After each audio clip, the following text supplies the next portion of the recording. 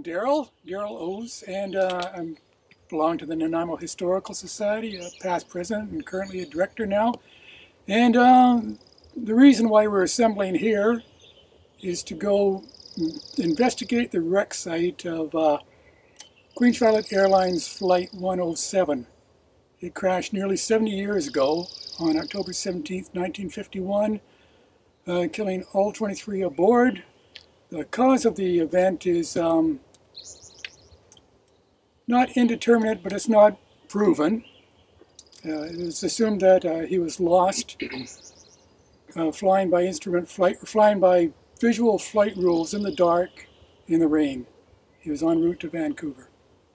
And tragically, he flew straight into the side of Mount Benson, and at that time it became BC's worst civil aviation disaster. My name is Steve Hughes. I'm with the Nanaimo Historical Society and all-around aviation enthusiast. So yeah, that's about it for me. Hi, my name is Ambrose Noble. I hike Mount Benson often. I'm interested in aviation as well. That's it. My name is Doug McLeod. I'm a student of archaeology with Malaspina. It will always be Malaspina to me. And I'm here to join this crew and discover what I can. Hi, I'm Tom Patterson, author, historian, Cowichan Valley. And I too am fascinated by aviation history. I'm fascinated by all British Columbia history. This wreck goes back to my childhood. It's when I first heard about it. And coming up last year with Ambrose, thanks to Darrell, was my first opportunity to visit it. And now it's my firm desire that with the help of the Nanaimo Historical Society, that we create a memorial to those 23 lives. To this date, they're unmarked, and I feel that should be repaired. Videographer. That's a foolish thing to do.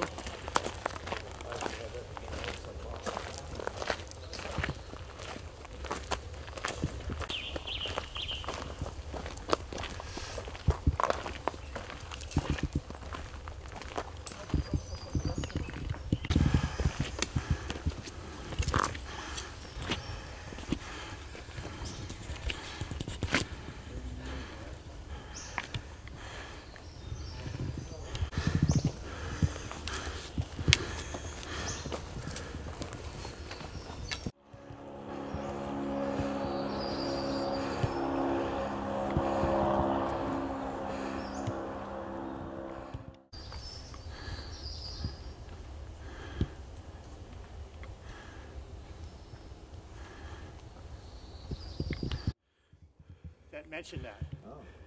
So it's accepted it was pilot error. Well, the fellow that was flying the plane wasn't qualified for the instrument it was flying anyway. Correct.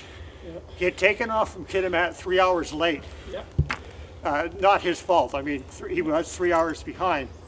And he was fighting a headwind, which he didn't realize, which set him back. So when he saw the lights of Nanaimo, he apparently thought he saw Vancouver. Yeah. So he began his turn. And that was mistake number one, leaving 3 hours late. That was, if you read the book Accidental Airline by Spilsbury, who owned Queen Charlotte. Oh yeah. The real villain in this story was Ministry of Transport. They wouldn't allow Queen Charlotte Airlines for about 4 years to go with instrument flying. Kept doing things that created safety problems for his airline, if you accept his account, which probably is correct. He quotes ministry's correspondence. Mm-hmm. So it's the old story. It's never one single thing. It's always a culmination of a series of chain of events. Yeah. Well, the newspapers sort of pick it up from the moment that the beginning of the end, if you want to put it that way. Take it to the print. Yeah. Mind you, as you remember, the Nanaimo Free Press is a real problem for researching those issues of the paper. I got the best accounts out of the Vancouver Sun, who had a man on the ground in like 3 hours. They had a guy out of Vancouver, like, they must have flown him over. He didn't come by CPR boat. Well, I didn't see good province reporting, but I think the province had a bureau in Nanaimo. Okay, even. But the Sun had a guy here, maybe he was local too, but he was on the scene within 3 hours. Yeah. So One of the first there, overall. yeah, and they were guided by the flames, which is the case of Mount Bolduc, by the way. Yeah. The loggers spotted the... Then I think they brought in one of This is the perfect landmark for... This trail heading to the log. left here just loops around and it goes right through the crash site. Whereas the main trail If you doesn't. go up over that little crest right there, that's where the view is. You'll probably... Welcome back to the Nanaimo Historical Society virtual field trip for June of 2021. It's apt to call this field trip on hallowed ground. Once again, it's a crash of Queen Charlotte Airlines. And at this point, we're reaching the 1,600-foot level, and we're finding lots of wreckage that's left behind. This looks like hydraulics from landing gear. We'll be able to confirm this later with our blueprints. But for background, nearly 70 years ago, this site halfway up the north face of Mount Benson, it was a bleak and burning landscape of skeletal aircraft remains, as we're standing amongst right now, as well as the charred bodies of its 20 passengers and 3 crew members.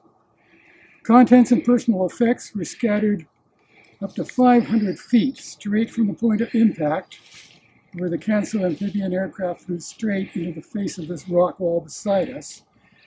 And we believe this is the rock wall up there.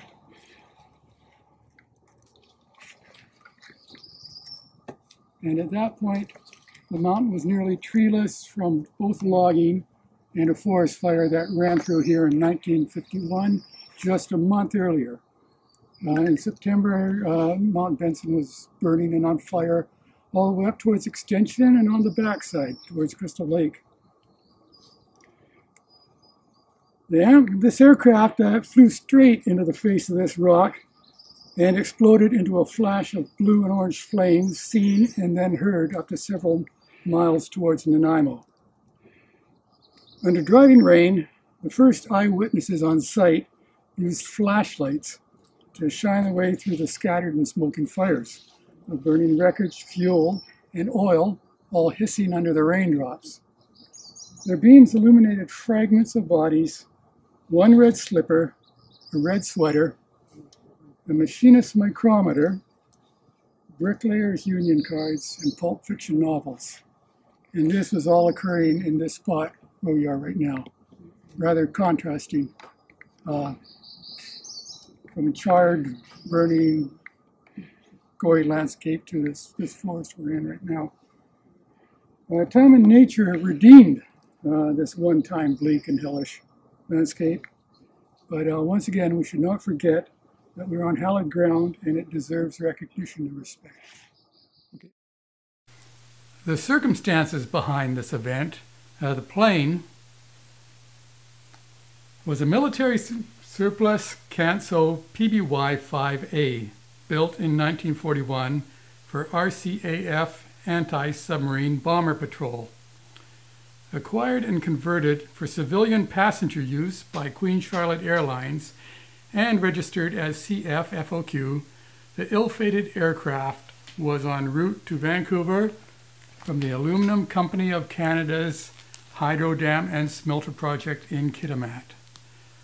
The plane was filled to its 23-person capacity. The aircraft took off from Kitimat at 3:30 p.m., estimating arriving in Vancouver at 6:10. Official night for this evening was 5:50 p.m., and heavy rain was reported in Nanaimo with a cloud ceiling of 400 to 500 feet. It should be noted that the crash occurred at 6:58 p.m., more than an hour after nightfall.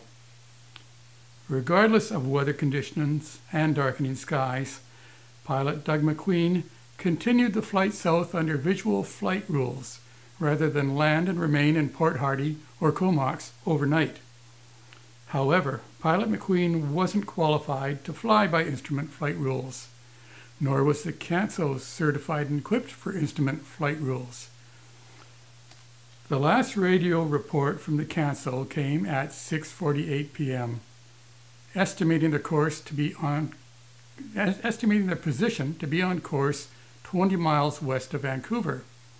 Evidently, McQueen didn't realize in the dark that the aircraft was positioned 37 miles to the west of the proper flight path. He was actually west of Nanaimo, and presumably mistaking the lights of Nanaimo, as seen through a fog and rain-obscured cockpit window, for those of Vancouver. 10 minutes later, the CANSO flew into the side of Mount Benson. Now, about the time of or just after the final radio transmission, Brandon Lake resident Frank Murphy saw the CANSO fly low and fast over his home on Dumont Road. As a former RCAF flying officer at Air Force Station Patricia Bay, he conducted pilot training on CANSOs during the Second World War, and he feared the worst as he watched the familiar aircraft's running lights disappear into the clouds over East Wellington. Conjecture as to the flight path through the gloomy rain-soaked sky is that the pilot circled the city of Nanaimo's lights twice to get his bearings, then veered to the west. Founder and president of Queen Charlotte Airlines, Jim Spilsbury, explained that to approach Vancouver from the west, air crews have to turn back away over the Georgia Strait to position their aircraft for an approach from the sea. At the Jinglepot Road Electrical Substation, which still stands, large concrete building that you're familiar with, an operator, Keith Price, said the plane circled this area at only about 50 feet above the 130,000 volt high tension wires. He said he could almost read the numbers on the plane. Suddenly, Price said, the plane roared southwest towards Mount Benson and smashed in a sheet of flame against the mountainside. The CANSO's rate of climb from the substation, which is at elevation 475 feet, was approximately 1,000 feet and 1.2 miles. So we are at the 1,600 foot level. Let's assume that he at least had 125 feet of air down at the substation. The performance specifications of the CANSO PBY-5A indicate a maximum rate of climb of 1,000 feet per minute. So he was almost climbing at the maximum performance capacity of the airplane. At a rated climbing speed of 100 miles per hour, and for about a minute of the pilot struggling to gain altitude while vainly searching for the horizon in zero visibility, Price would have seen the explosive impact through the fog at this level from Mount Benson. The aircraft struck nearly a vertical rock wall, then fell onto a narrow ledge approximately 50 feet below. And we think that may be the ledge up there. The Department of Transportation investigation says the wreckage indicated that the aircraft stuck the face in an inverted position, that is, flying upside down. Without visual references such as a visible horizon, the occupants of the plane could have been spatially disoriented. In other words, not knowing which way is up. Perhaps the pilot was making a tight bank turn when the plane inverted. Maybe at some point he saw trees, he saw land, or he just suddenly dawned on him that the lights he assumed were Vancouver were actually Nanaimo. This is all conjecture, but this may be just the last few seconds before the crash. The end of Kilpatrick Road 4 search parties started climbing different routes in the dark towards this wreckage. After almost 3 hours of crawling over slough, rocks, and slash, Owen Wimpy Jones of the Nanaimo Free Press was among the first to reach the scene of the tragedy. Well before reaching this site, Jones already saw scattered pieces of the plane. He says, "There was an odor of burning flesh. You could smell it a mile away. That and the gas," he reported. "Old stumps were on fire. Pieces of the plane were burning all over the place. We used the flames and our flashlights to see." Also on the scene that night, Vancouver Sun reporter Clem Russell wrote, "We found nothing but the smashed and smoldering bodies of 6 of the victims. Our flashlights could find no trace of the other 17 victims in the eerie blackness and driving rain." The body of a man lay with his head on a carbon dioxide fire extinguisher. Farther away, where a wing was resting on a snag, a charred body was huddled, one logging booted foot projecting through the undergrowth. Another man's hand projected through a cabin window. Only 20 bodies were found after an exhaustive search, with just 8 positively identified. The rest of the missing are presumed to have been incinerated. It was the worst aviation disaster in BC history and the second worst in Canada at that time. Princess Elizabeth and the Duke of Edinburgh, on their first royal visit to Canada, sent condolences from Winnipeg while on the prairie leg of their 33-day east-to-west tour of the country. After the inquest at the Westwood Hearst Funeral Home, and led by Nanaimo coroner, arrangements were made to return the identified remains to their communities. On October 25th, 12 of the 23 are killed and buried in a mass grave in the Nanaimo Cemetery, 4 of whom had been tentatively identified. They were Patrick Brisson of Vancouver, Thomas Bone of Vancouver, Robert McFadden of Vancouver, and John Redding of New Westminster. Officiants of the Catholic, Protestant, and Sikh faith performed funeral rites and ceremonies over the 12 caskets, and then the Padre of Branch 10 Legion offered prayers for the souls of the departed before a bugler sounded the last post. By way of contrasting events, the next day, Nanaimo gave a red carpet welcome at the Civic Arena to the Princess and Duke, where they were greeted by singing mobs of adoring children. The Department of Transportation reported that an examination failed to disclose any evidence of malfunctioning of the airframe, engines, or controls, though the latter were so badly burned as to offer no reliable information. It was also determined that the aircraft had adequate fuel on board and had been loaded in conformance with its capacity. The aircraft is assumed to have at least enough fuel for 4 hours more flight time. Hence, all the fires and burning that were taking place up here at that time as this gas was dispersed in the collision. The investigation of the evidence concluded that the probable cause of this accident was the continuance of the flight by visual flight rules at night conditions of restricted visibility. Whilst it cannot be determined conclusively, it is probable that, through a navigation error, the pilot mistook Nanaimo for Vancouver, and I'm reading verbatim from an official report. This may have been precipitated by inadequate pre-flight preparation in that the latest meteorological information was not obtained by the pilot before taking off on the southbound flight. The tragedy was no respecter of persons or social and economic class. One of the people aboard was Joseph Mellison, the chief project engineer for Kitimat Constructors Alcan project, and survived by his wife and 5 children. Another was 46-year-old laborer, Patrick Arthur Brisson, whose last known address was the YMCA in Vancouver. As previously noted, Brisson is also one of the 12 buried in the Nanaimo Cemetery. Those that nearly made it home to their nearby communities were Lake Cowichan resident John David Watson, married with 2 children and comptroller for Kitimat Constructors, and Parksville resident J.B. Ferguson, a welder and father of 4. And Ferguson, I should add, was making an unannounced visit home.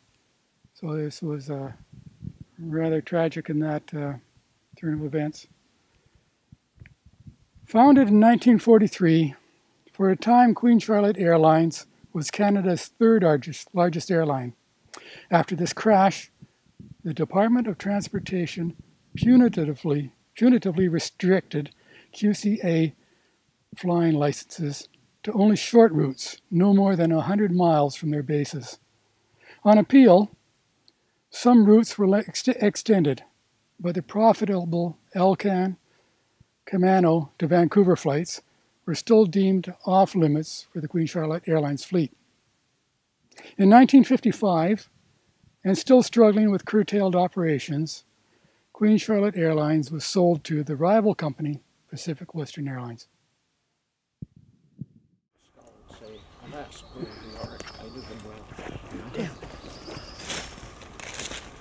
Yeah, the harder you look, the more metal you see.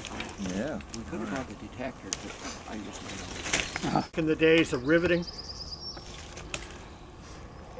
a mounting plate or something. Well, that's why I think this fellow that did the blueprints could look at this stuff and offhandedly say what it is. You get some artifacts versus, you know, that this is a historic site, a memorial site. Where this is from. Especially if anything's in danger of being carted away. If you look for layering in that, I've seen a piece that had red paint as well. I don't know what the colors for Queen Charlotte Airlines were. Red and blue, I guess. The military and Queen Charlotte's, and it's torn from the crash, and you can see where it's melted. All 4 elements. That's the story, yeah. Is that right, eh?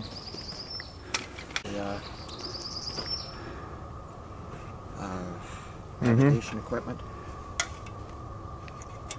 And it's just And look how shiny the underside is. Just like it would have been 70 years ago. This would have been up near the nose of the plane because you could still see the slot in it where it would have had different lenses and filters. Oh. And this part here could flip up or flip down according to magnification that they wanted. Oh. So that was somewhere up near the nose of the plane. Oh, okay. Copper wiring. A little corroded. 2-stroke generator on. I found that too. You can still see the connecting rod sticking out of the crankcase, but I can't find it anymore. Was this a starter motor or is it too small for that? No, that could be a starter. What did you say the aluminum was? Exhaust. This one right here, it looks like the exhaust manifold collector ring. It's got all the exhaust manifolds on the back where it plugs into the cylinder head. So it's the part that, you know, when you look at the outside of the engine, it's what you'll see. Point in the middle there, Oh. because the landing gear Still here for Oh, 70 yeah, because years. they folded and in. then it folded down. Oh, that's right. Yeah. It's like, yeah. I'm not sure, but I okay. think that could be some kind of seat framework. Could be wrong, not sure. You know, And yeah, it was just a tiny wheel in the front. Yeah. Okay, here's one of the landing gears from the aircraft. What remains of it, as you can see after all these years, the stainless or the chrome plating is still very much intact. There's no pitting. You'll see the remains of the roller bearing, tapered roller bearing cage, inner and outer. The looks like some kind of disc pack for the drums, and the remains of the brake drum on the bottom there, which is aluminum. It's burnt all off, melted off. Yeah, so this is one of the first pieces you're going to see today.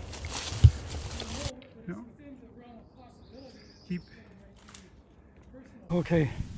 Right now, we discovered another piece of landing gear. This one is quite intact. You can see how it retracts. You can see the stainless steel plunger here, still shining. And the brake assembly. Now, unlike what you're used to, this is built like a clutch. There's multi-plates that squeeze together. So very effective braking, but very heavy and very complex. And right here, it looks like we have a reasonably intact hatch, small hatch. We'll determine what part this might be later. It could be for fuel, a fuel door, or electrical charging.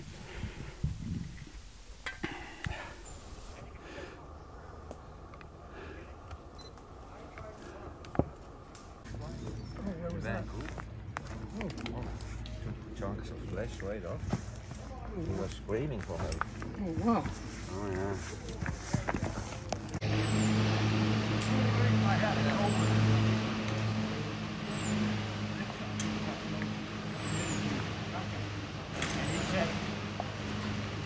His life was staying at home. And they were living in terror. There was a guy going around knocking on doors in daytime, right? And if he didn't answer, he'd go around and break them back. Any final words? Anybody? Day of discovery. Yeah, that was fun. Yeah, I have something that just evolved up there on the mountain with Darrell. This should be a three-pronged effort. Not just a memorial, and we're suggesting right there. But there's a headstone in the Nanaimo Cemetery that's very, according to Darrell, indistinct, you know, not visible. That should be addressed.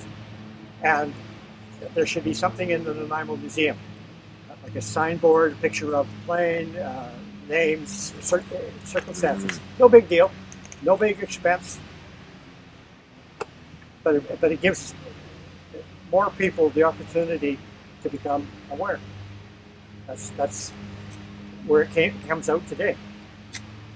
What Tom said.